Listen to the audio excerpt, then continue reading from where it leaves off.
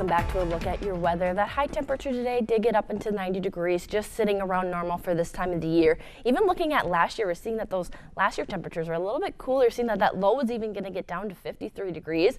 We're staying a little bit more humid for this time of the year as we did see Tropical Storm Gordon move on through, making it feel a little bit more stickier outside.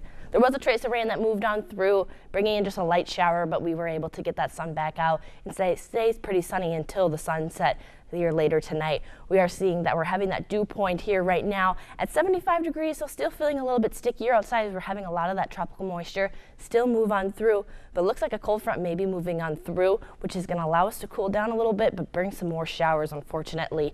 This is that low pressure system that is Tropical Storm Gordon. It should be turning into a post-tropical storm here just in the next couple of hours, actually.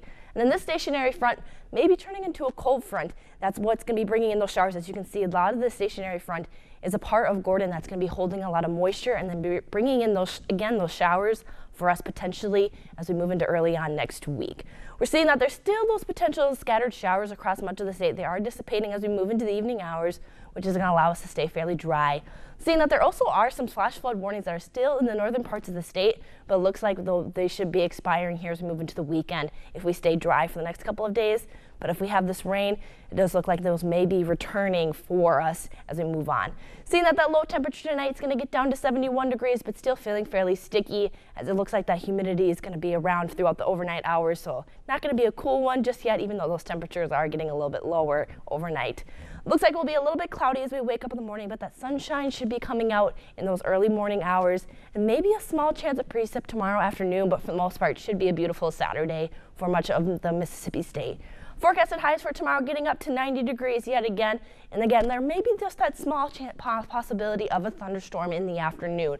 What we're seeing is that we're still staying in that humid and sticky area and then having those storms still stay off to the west of our area, but there's still just all that tropical air that's moving up that's going to cause maybe that potential for a storm that's going to be moving on through.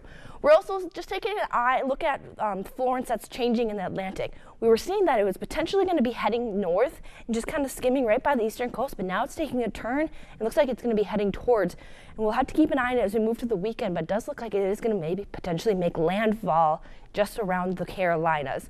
As we move into the weekend, we're going to see that there are going to be some showers likely starting Sunday afternoon possibly, and then Monday and Tuesday is when we see that cold front move on through, seeing that those temperatures are going to cool off and likelier storms moving on in, and then it looks like that sunshine does return, those temperatures getting back up to normal, but that humidity will return, making it feel tropical just one more again.